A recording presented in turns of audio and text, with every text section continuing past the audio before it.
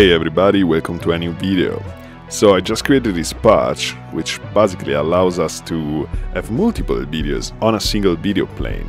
We got multiple videos loaded with a JIT movie object, which all go inside a single jit.gl.pix, comes out a single texture, and we get the 4 videos, in this case it's 4 videos, on our rendering window on a single video plane. Oh, we could actually just attach this to the input of the JIT world. This will work exactly the same. So the cool thing about this patch is that basically the video maintains the correct proportions. So as you can see, these videos here have a proportion of 4:3, and these videos are actually full HD, these both here at the end, so they maintain the correct proportions. They are showed keeping their ratio correct. So for example, if we load a new video, let's try that. Exactly, you can see that this also keeps its ratio. Good, so let's see how this actually works. So let's take a look at the patch. First I got 4 JIT movie objects which have output texture. They draw to my context, which is called game. Got automatic ones, so they always play, and they load some movie files. Volume is 0. And then there is simply, we simply trigger the message getDim whenever we read or load a movie. So this is just to trigger the message getDim, and then the dimensions of the movies are sent to some receivers using this send and receive, and these are actually some parameters inside the jit.gl.pix object.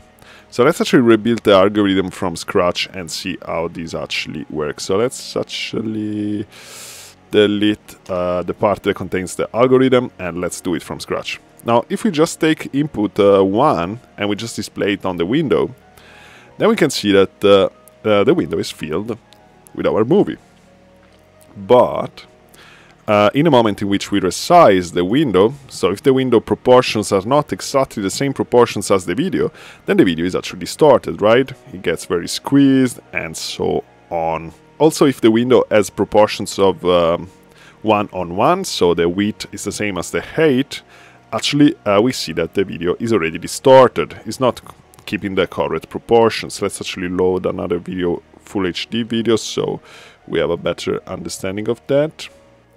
Right, we can see that the video is clearly incorrectly placed. So in order to remap this video inside our video plane, so in a way that it has the correct proportions. Oh, and it looks like my computer is going a bit crazy, a bit glitchy. That's very worrying, but for the moment let's not worry about it.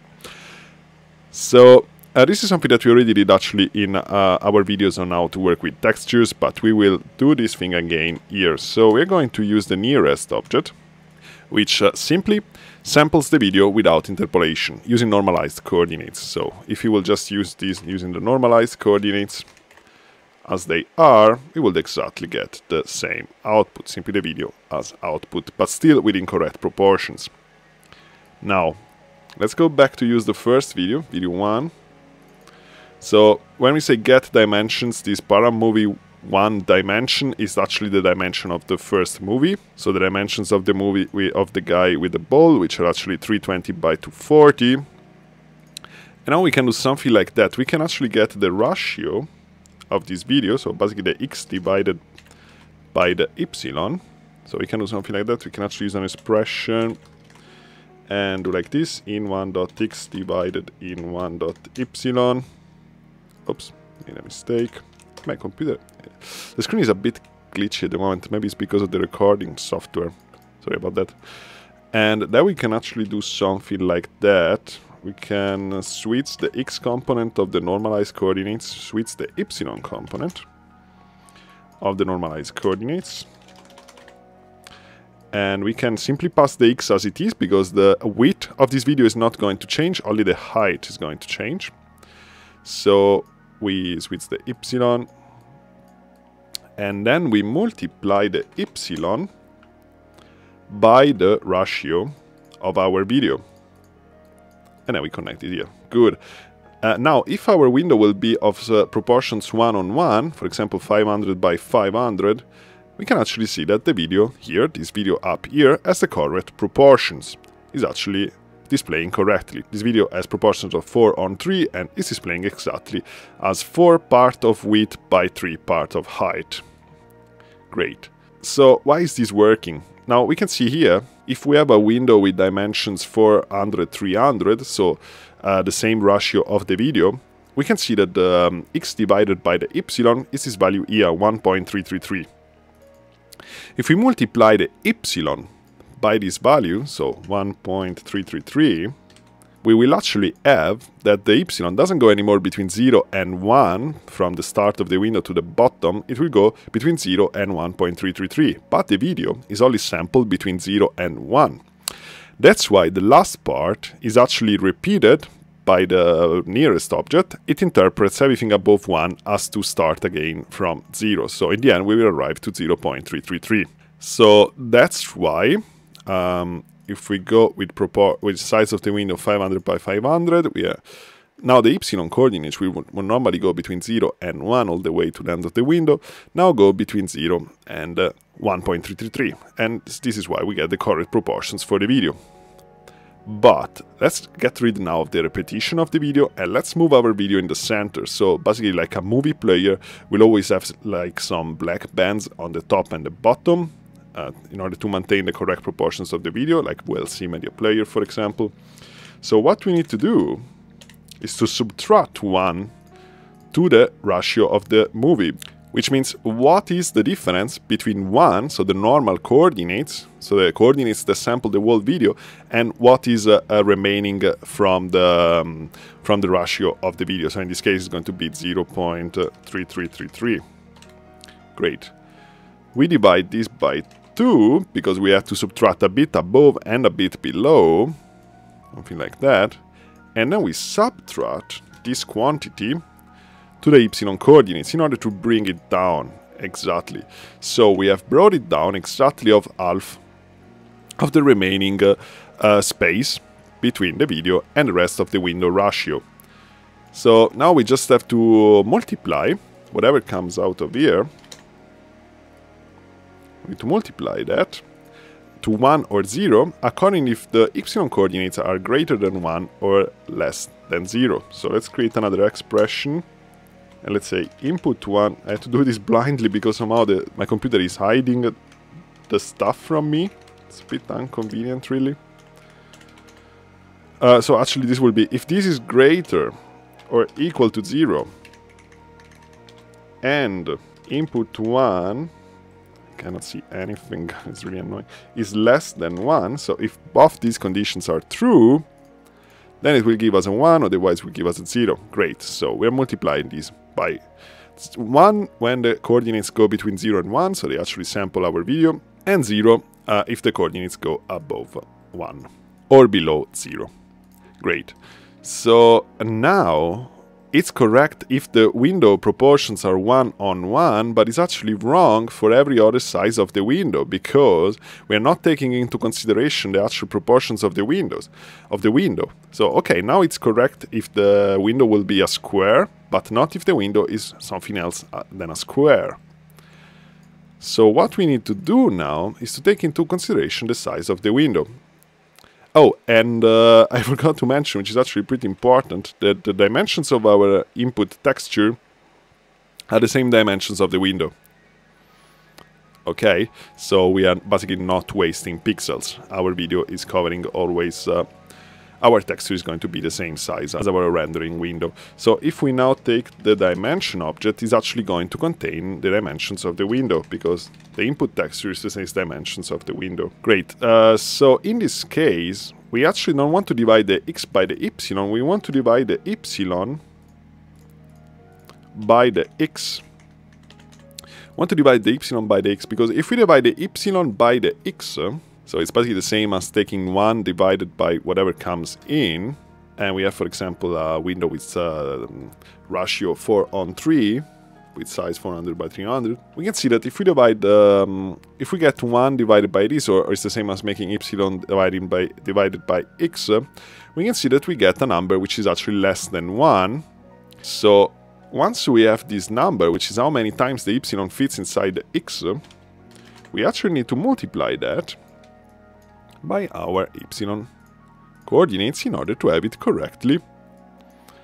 Exactly, now it's correctly proportioned also to the size of the window. So even if we modify our window dimensions, now the video is always going to maintain the correct proportions, because the Y is remapped, let's say, to fill the whole window vertically. And now we just need to do the same thing as we did for the movie. We just basically needs to get what remains if we subtract 1 to the ratio, and this is what we have to subtract to the coordinates in order to center the video, as we did for the movie. Right, so now it's centered. Great, and our video is always going to fit to the width of the window perfectly. Great. So that's basically it. I created a little grid here to show you how the proportions of the window remain correct if we multiply the y by dimension y of the window divided by dimensions x. We can see that the squares always remain square. And if we don't do that, we can clearly see that the squares are deformed unless the proportions are 1 on 1. So this clearly shows that this works. So now we just need to have 4 of this video, one next to each other.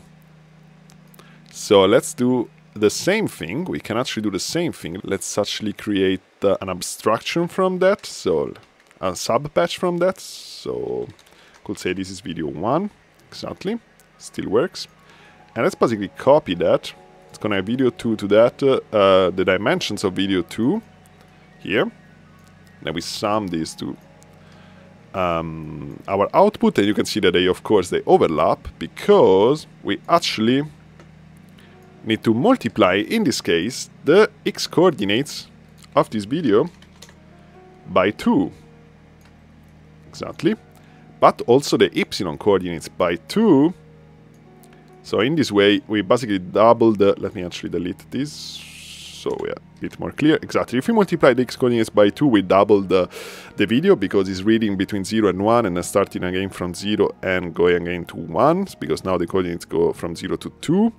Now we need to do the same thing for the y, but now, as you can see, it's not anymore centered, because we actually need to subtract to that 1 in order to bring it again to the center, because now the coordinates go between 0 and 2, but actually not 1, because the coordinates now must start between minus 0.5 and 0.5, so we actually need to subtract minus 0.5, exactly.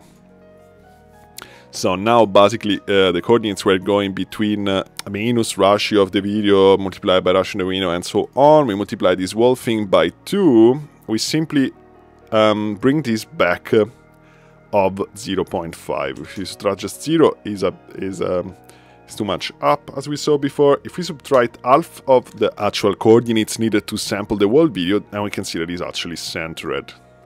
So great, and we now need to do the same thing for the x coordinates also, because otherwise we are going to see double this movie, which is going to sum to the second movie. So we need to check also when the y coordinates are greater than 1 and less than 0. Okay, great.